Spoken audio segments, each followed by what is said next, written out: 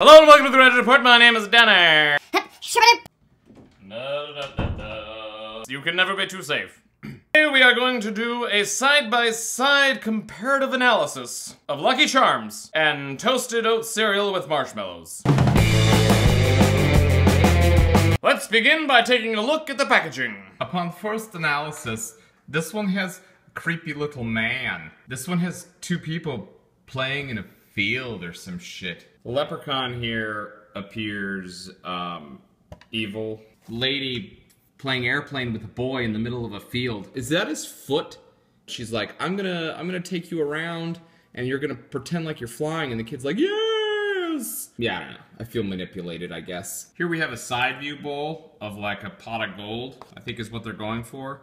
And here we have like a top view bowl with like a mess, like people don't know how to get it in the bowl, like they're just spilling it all over the place. That was a very interesting analysis, Danny. Now let's take a look at the back of the box, shall we? Fuck it, what is this weird shit? So Lucky, let's take a look at the Lucky Charms first, okay? Lucky Charms has the happy leprechaun. He's got a bunch of cereal inside this golden pot, which leads me to believe the cereal is gonna be delicious because it's like gold. And then he's got all these like lucky number, increase your luck, what luck? Like there's a real big luck feeling here. In contrast, Kroger has a bunch of like really suspicious looking brown people. You know, it's like Daddy lost his wallet. You know, Mommy knows where the wallet is, but Daddy and brother and sister are looking for it. Baby is totally oblivious. First, we'll be tasting the toasted oat cereal with marshmallows. So this is what the Kroger cereal looks like. We're just gonna add a little bit of milk until the cereal raises up. Pretty tasty.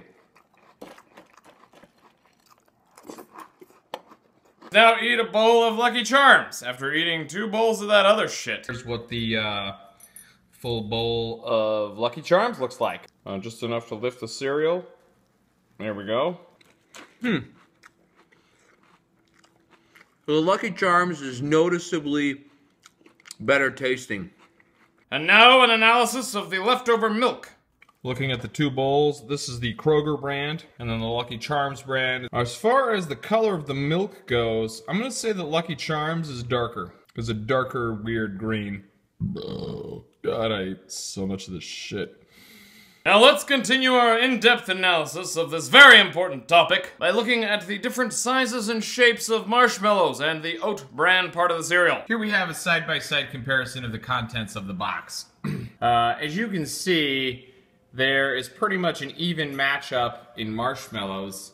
There's a lot more variation in the Lucky Charms oat bran situation. They've got 5 types of oats, whereas over here we've just got the star and the fish. And that's pretty much how they match up straight out of the box. Final summation, Lucky Charms is the superior cereal, but it costs a little bit more to buy. And so we must weigh the thing that tastes better with how much money we want to have for other things. Personally, I wouldn't eat either one of them for very long. I mean, it's nice to have a little treat every now and again, but you will die if you consume that much sugar. Diabetes is real. I love you, my little umdrums. Leave a comment and subscribe and all of those other wonderful things that Google Analytics keeps whipping me and whipping me. It says, Danny, you gotta beg for those subscribers, you little beg for them. I will not bend my knee. Unless that's something you want me to do, because then I will get down on my knees and I will say, please, please. Okay. See you on Friday.